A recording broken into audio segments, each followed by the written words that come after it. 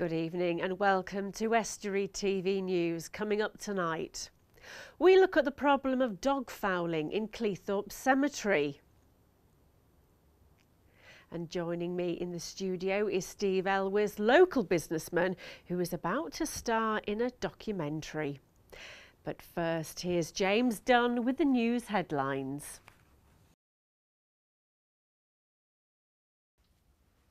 Hello and welcome to Estuary TV News. In the headlines today, the top nurse in England praises a new facility in Grimsby and Hull MPs criticise the government's stance on green energy.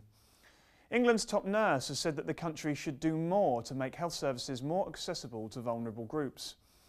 Jane Cummings made the comments as she visited Grimsby this week to see the opening of a new £2.2 million centre in the deprived East Marsh area. It's funded by the Department of Health and aims to help people who traditionally don't access services, such as the homeless. We certainly need more, and we need to spend, I think, in the NHS and health and social care a lot more attention on improving inequalities so that we really do provide services for those that need it most, who are the classic type of patient that doesn't get the opportunity to seek help when they need it. Hull MPs have criticised the government for giving out mixed messages on green energy. Diana Johnson and Alan Johnson met with government ministers yesterday along with the chairman of the Humber Local Enterprise Partnership, Lord Haskins. The criticism came after the government announced a change in the way subsidies will be paid to energy companies for investment in green energy, such as wind turbines. They feel that the uncertainty could harm the Humber area, which hopes to secure a multi-million-pound investment in a wind farm on Alexandra Dock from Siemens. A councillor in North East Lincolnshire is calling for a ban on dogs in cemeteries. Keith Brooks handed in a petition against dogs in graveyards after some mourners found excrement on graves. Now he wants a full ban and suggests that owners apply for licences from the council if they want to take their dogs to see the graves of loved ones. The council is still considering the request, but in the meantime has promised to step up patrols. They bring dogs in, they allow them to foul over the top of the graves. And there's nothing more distressing, of course, than relatives coming down to lay flowers or visit a grave and it's been badly fouled by dogs. Staff took strike action at Grimsby Institute yesterday. A number of teachers and other employees manned a picket line outside the college because of a dispute over pay and work conditions. It's the second time that employees have taken industrial action this year. It's a national dispute over pay. Essentially what we've had over the last 4 years is a 15% cut in real terms to our wages. So we've gone on strike today. But there's also a local dispute which is about the erosion to our terms and conditions of employment right across the Grimsby Institute. And also it's affected our incremental pay rises, which we've got rid of, and it's increased our workload as well. I'm mindful of the way that lecturers and admin support have had their salaries frozen or held back for the last half decade now, and they're keen to not only do as well as they can for themselves, but also try and raise the status of their jobs and make sure that students get the best deal possible. And that can only be done really if we're continually attracting and maintaining the best people for those jobs, and salary plays a part of that. Hull City Council are encouraging people to get back into education with the launch of a new adult learning guide. Enrolment has now started for spring 2014 and courses range from DIY to first aid. Gary Parkinson of the Hull Training and Adult Education Service running the course said that it can help develop skills and progress your career. For more information you can visit the council's website. Only 100 people have told North Lincolnshire Council which services they value as they try to find spending cuts. There is only 2 weeks left of the consultation, which will impact councillors' decision on where the cuts come between 2014 and 16. You can access the survey via the council's website. Up to 40 small libraries in Lincolnshire could be run by members of their communities. Lincolnshire County Council announced the decision yesterday after a consultation into how to make the service more affordable and better tailored to the user's needs. It will continue to run 15 local libraries across the county, but community groups taking charge can access a one-off £15,000 grant to set up the facility. The council will continue to maintain the buildings, but groups can get up to £5,000 a year to help with the running costs. The change is a response to the council's need to save £2 million a year from the service, which is being used less and less. That's all from Estuary TV News today. Catch us at our next bulletin.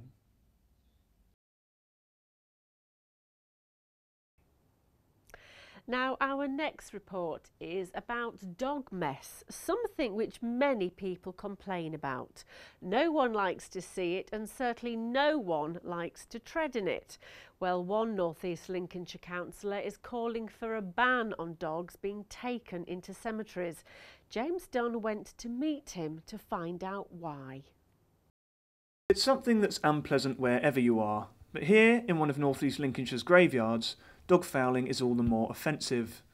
That's why Councillor Keith Brooks is leading a campaign to ban dogs from graveyards after some mourners found mess on their loved ones' graves.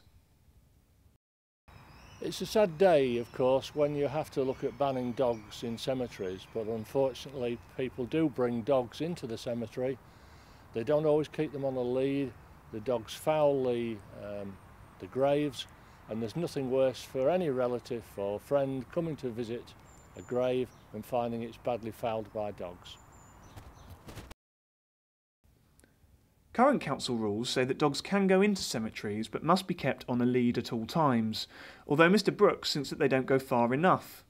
He's handed in a petition calling for a full ban, but Martin Teamby, who visits his wife's grave with his dogs, thinks that that could be a problem. But the fact is that a lot of people bring the dogs here when they're visiting their relatives or so grave, that, you know, sometimes they can't leave them at home.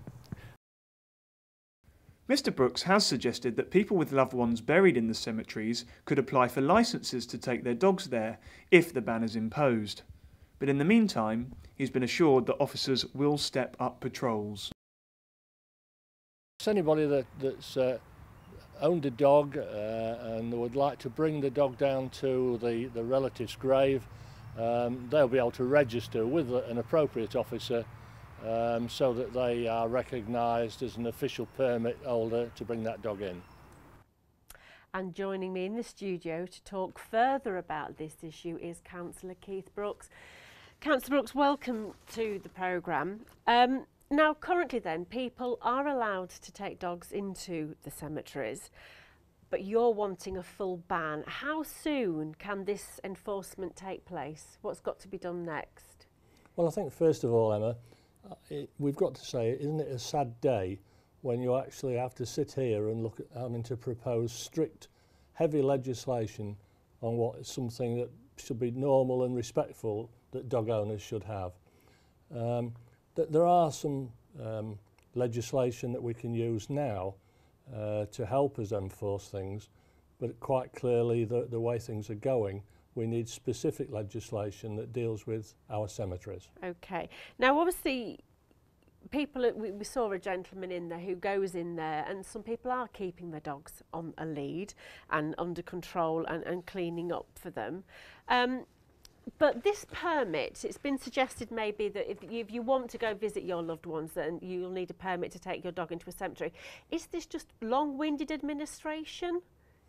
No, if you're going to bring a ban in that makes it easier for us, that's total ban, I think you've got to be sensitive of people that have loved ones in there that want to go in there and take the dog. And those people will be able to apply for a pass, a licence, to be able to take the dog into a cemetery. Okay. And the other thing that has also been mentioned as well about CCT possibly being installed to obviously monitor the situation. Again, is that really needed, and at what cost would that be to the taxpayer? Well, it's minimal cost really, because we've got a substantial circuit of CCTV in the borough. But I think we've also got to remember that we've had quite a lot of damage goes on in the cemetery as well, another unfortunate problem. And of course, by putting cameras in, we can monitor the people that are coming in to look at where damage has occurred and not just dog fouling. Okay. Now that's for Cleethorpes. Will it be rolled out to Grimsby Cemetery as well? Oh yes, the same problem is occurring at Grimsby, unfortunately. So we're looking at Cleethorpes and Grimsby Cemetery, and I would hope any other cemeteries, burial grounds that are under the jurisdiction of North East Lincolnshire Council. So thank you, Councillor Brooks.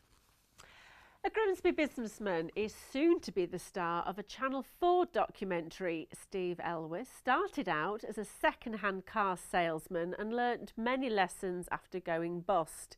The Man Who Buys Anything is the title, and literally he buys anything. Well, Steve. Hi, Emma. What a title to live up to. The man that buys anything. We buy anything. What exactly do you buy Where then? do I begin? Try me. Name a product. Okay, name a product. TV cameras. Bought them.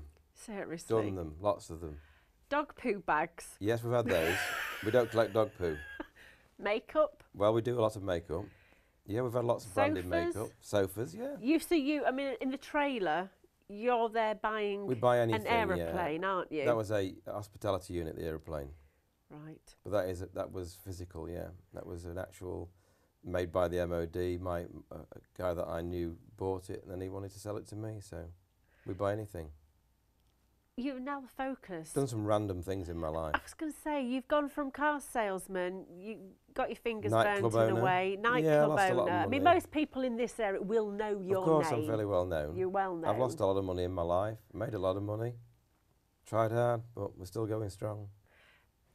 Well, I was going to say, now what you're basically doing is making money out of other people's misfortunes, I suppose, aren't you? I don't like that word particularly because that's been said to me by the Channel 4 team, Firecracker.